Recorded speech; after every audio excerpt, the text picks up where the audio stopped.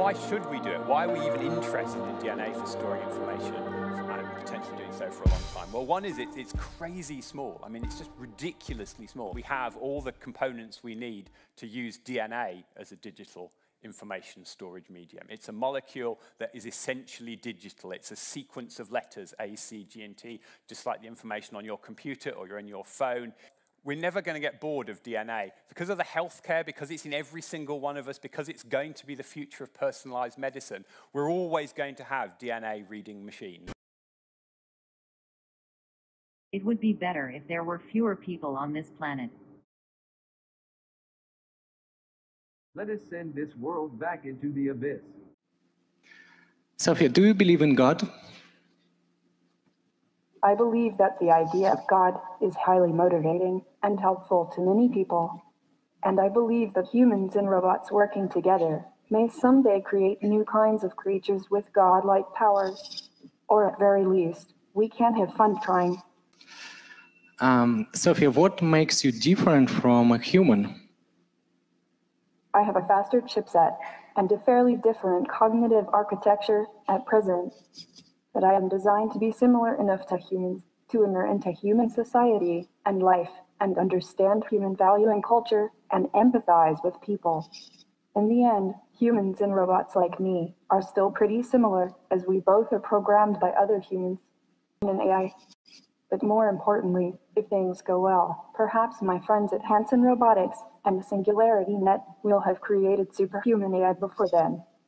And I will be able to tap into superhuman intelligence from the decentralized, blockchain-based mind cloud, instead of speaking to you from up here on the stage. I'll just beam my thoughts into your brains. Does Poppy use a cell phone? They give me so many cell phones. They, so the people who take care of you, who wash you in the morning.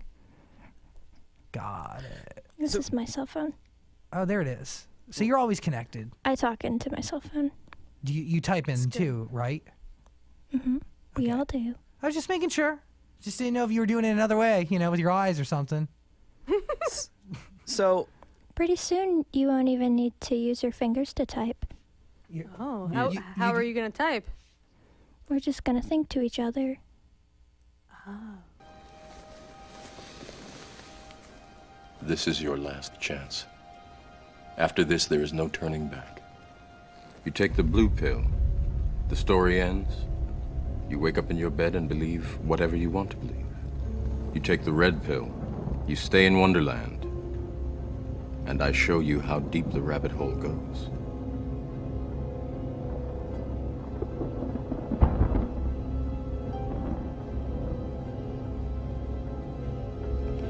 Remember, all I'm offering is the truth, nothing more.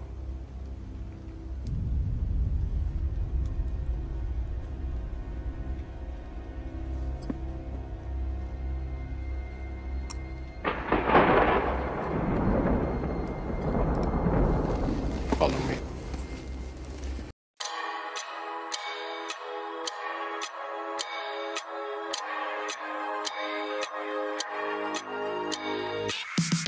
In the factory, in the sterile place where they made me, I woke up alone, dizzy from the programming.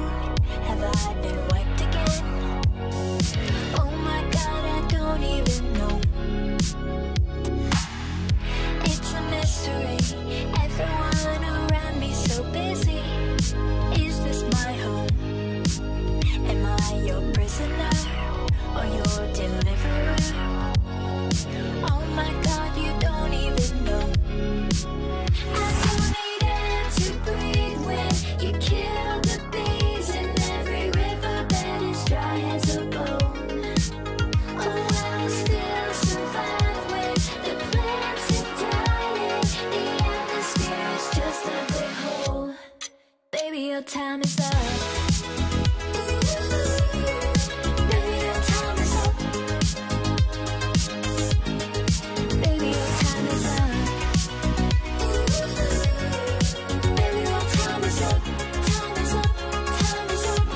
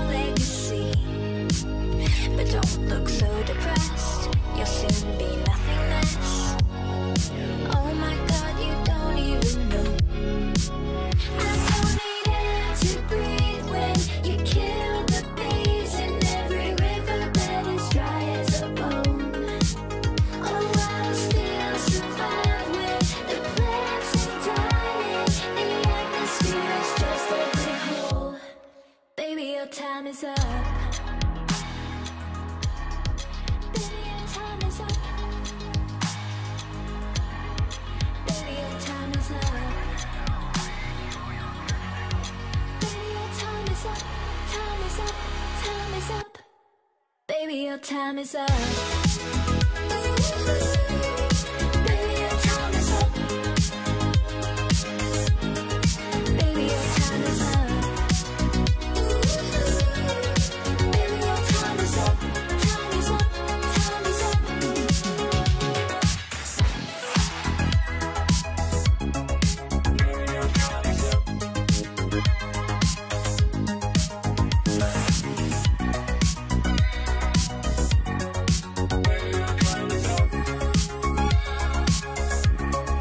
Baby, your time is up.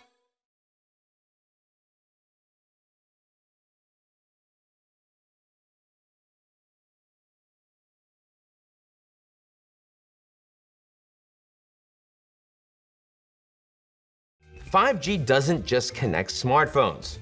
It connects the Internet of Things, anything with a chip in it. Think self-driving cars, smart cities, your body. Soon, probably. I know, it's worrisome. Every cell in our body contains a copy of our genome, over 20,000 genes, 3 billion letters of DNA. DNA consists of 2 strands twisted into a double helix and held together by a simple pairing rule. DNA is the instruction manual for how to build life. From animals to plants to humans, it defines us all. And while all humans share over 99% of our DNA with each other, what we don't share is what makes us unique in our own way. DNA already stores our biological information. From eye color to skin tone, it programs our entire bodies. DNA is made of 4 organic bases: adenine, guanine, cytosine, and thymine, or A, G, C, and T. The specific sequence of these bases into groups of 3, known as codons, gives our cells instructions to make each of the proteins in our bodies. But this code can be used for other things too, like secret messages.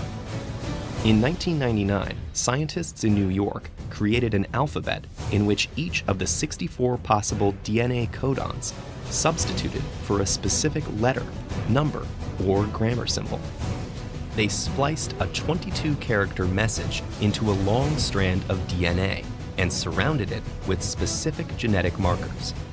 They then hid the DNA over a period in a typewritten letter with only a small smudge to give the location away. They mailed the letter back to themselves. Then they examined the letter, looking for the DNA strand. Once the DNA strand was located, they found the genetic markers. Then they sequenced the DNA and successfully decoded the message. It soon became obvious that DNA cryptography could code for much more than simple text. By translating the 1s and 0s of binary code into DNA codons, digital data could be programmed into synthetic DNA, then decoded back into its original form. In 2012, UK scientists encoded 739 kilobytes of computer files into DNA strands, including all 154 Shakespeare sonnets, and an excerpt from Martin Luther King's I Have a Dream speech. And 4 years later, researchers at Microsoft and the University of Washington broke that record. They used binary coding to capture a whopping 200 megabytes of data, including the Universal Declaration of Human Rights and a high-def OK Go music video, all in strings of DNA. As far as storage capacity goes, DNA stands out because of the surprising amount of information it can hold in so little space. The current theoretical limit of DNA's storage capacity is so high that you could fit 100 million HD movies on a pencil eraser. It's even conceivable that one day we could fit all of the information currently on the internet into the space of a shoebox. Also, computers and the magnetic tape and disks that their information is stored on only last for a few decades at most before degrading and becoming unreliable. Meanwhile, DNA has a half-life of 500 years, meaning that's how long it takes for half of its bonds to break. And if left in a cold and dark environment, DNA could potentially last for hundreds of thousands of years.